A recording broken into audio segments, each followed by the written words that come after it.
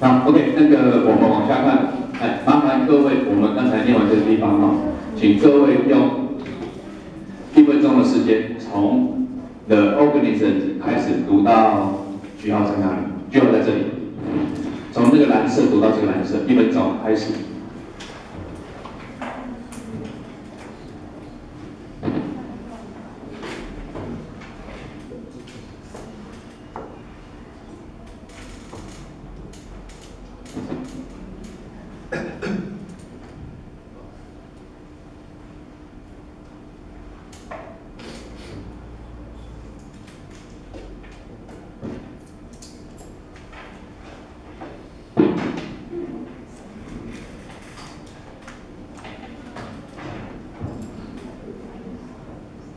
OK， 那我们开始往下看哦。这边 the organism is referred to by both the genus and the specific epithet, and both names are underlined. 这个是什么意思？就是说它有2个名字，这个名字属名跟种名 are underlined， 必须要加底线。我之前笔记写手写，一般手写会加底线 ，or italicized， 或者是 italicized， 跟意大利这个字很像，对不对？像斜体字就是这个字。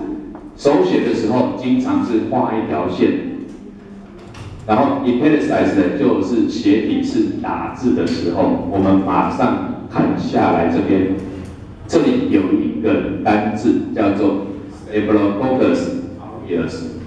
以后看到斜体，印刷上是斜体，第一个字母大写，后面小写，我们要有那个敏感度。这个是生物的学名。好，这个是大家的好朋友，叫做金黄色葡萄球菌。好，各位金黄色葡萄球菌，等一下我们会念到这一段来。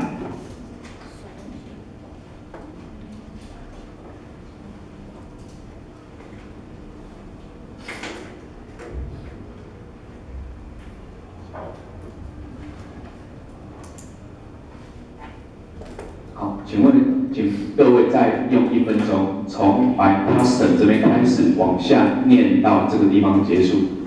1分钟，从这个蓝色3角念到这一句结束。好，开始。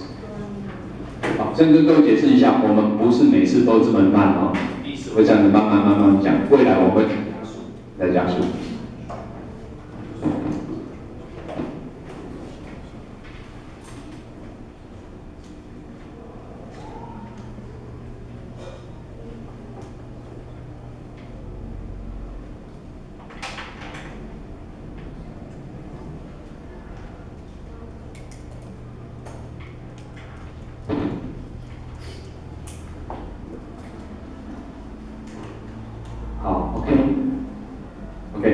by custom，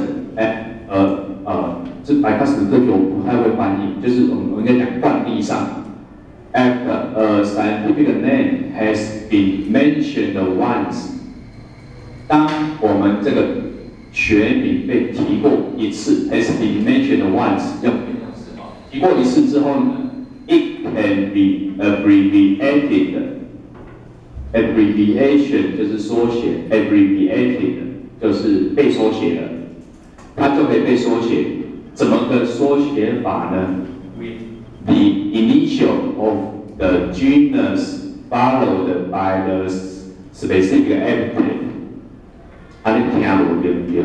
来跟大家报告。也就是说，你这个微生物或者讲生物的学名，你只要被提过一次之后，它的属名 abbreviate with the initial 是什么？不要去记中文，跟大家报告哈。我的名字叫I-Yuan江，有时候签名很简单的签名，我去租车的时候呢，你叫签 initial， 有些时候我了解了签 initial， 我就签。I-Yuan江我就填 E-I-C， 我的I-Yuan嘛哈，不用签全名哦，不用签I-Yuan江，我就签 I-C， 这就是你的 initial， 第一个字母，我应该怎么翻译成第一个字母？也就是说，我们在生物只要读过一次之后，它就可以被缩写。举个例子，我们用下面这个，假设是金黄色葡萄球菌，你在一篇文章出现第一次，全部写出来；出现第二次的时候，这边 Staphylococcus 全部写成 S， 再打一个句号就好了。但是参加国家考试，参加阿原的考试，一定要写全写，除非你说这张考卷之后再提到全部使用缩写。然后呢，我们使用的那本食品微生物，它是3个字母的缩写，国际惯例是用1个字母的缩写，但没有关系，这个东西你要去定义它，去定义它。好 ，OK， 好，那请各位再用1分钟看下面这一段，看到 ，OK， 看到这里就好了，看到这里就好。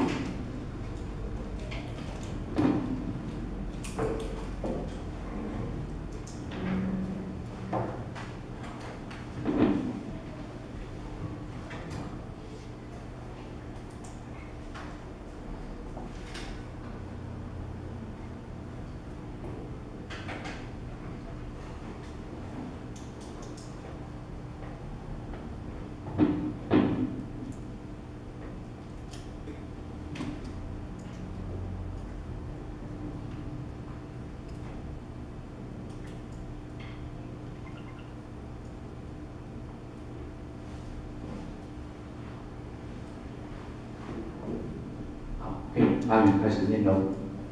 Send the names can among other things， 除了属名跟种名之外，还可以做一些事情。什么事情呢 ？Describe an organism， 叙述一个东西。Honor a researcher， 去表彰一个研究学者，一个研究者。Or identify the habitat of a species。哦，我们刚才讲 species， 但是复数同形嘛，你看到一个这边一个 s， 所以它这时候是单数形，或者是有一个物种辨识它的栖息地。habitat 你刚才讲说居住的地方，但是不能翻译成住宅嘛，哈，比较口语的东西，比较学术叫栖息地，栖息地。好，也就是说我们在命名的时候，除了它属名跟种名之后，我们可以用来表彰一个研究者。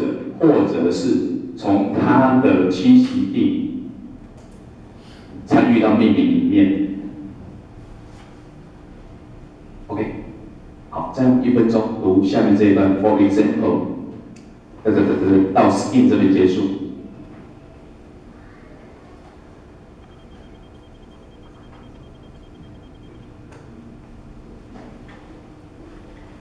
哎，哇，但是说明了，我不是每次都这么慢哦。这样的话，大概我们一学期下来，大概讲不到2章哦。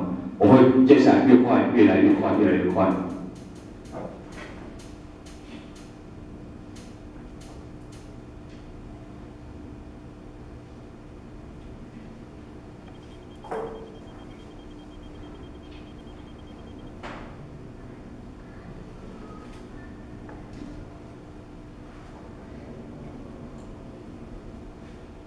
OK 吗 ？OK， 往下念哦。来 ，For example， consider Staphylococcus aureus。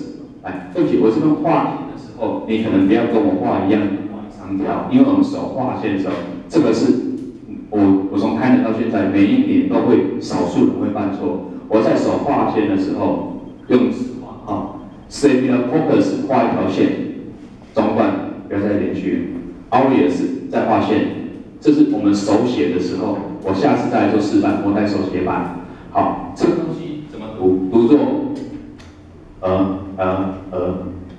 请问这不是 KK 音标，你们怎么办？我们先停到这边。这不是 KK 音标，你们要怎么发音？有奖征答，或出裸空。来，告诉我怎么发音。答案在这本课本里面的某个地方，他会教你发音。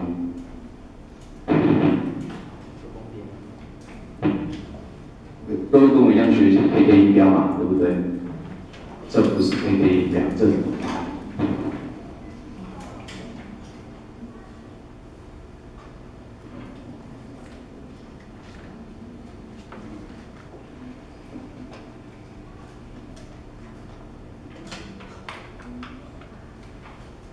大家都这个吗？跟我一样。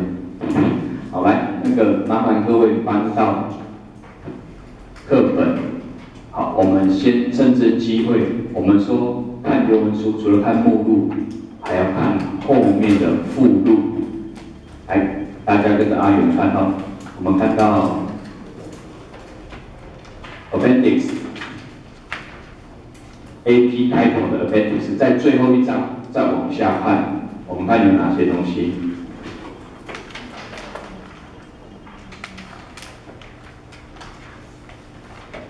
请先看到这一页，而且这一页很好翻哦。Appendix A， 它在这边，它最旁边的地方会有一个绿色的 Appendices。绿色的这个是第一页，我们看到这个，好，这是像一样，这叫附录 A。附录 A 有哪些东西？我们 public pathways 就是代谢路径。这个如果没有记错的话，各位明年大二上的生物化学会学到这个。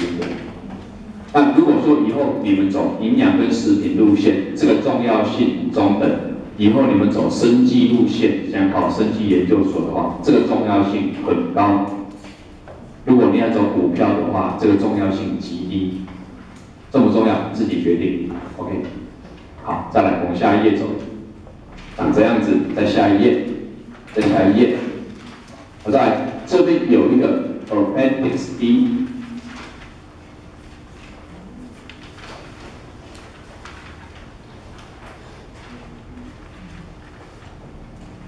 这边是什么意思呢 ？Exponents, exponential notation, logarithms, and generation time 这些东西是讲指对数，还有 generation time 就是细菌或者微生物繁殖一代的时间。这个没那么重要，以后再说。好，这边还有一个，我们有请把它放大，这里有一个。Appendix C methods for taking clinical samples 有关取用临床样本的方法。对不起，取用临床样本的，对不起，我的画面跑掉了。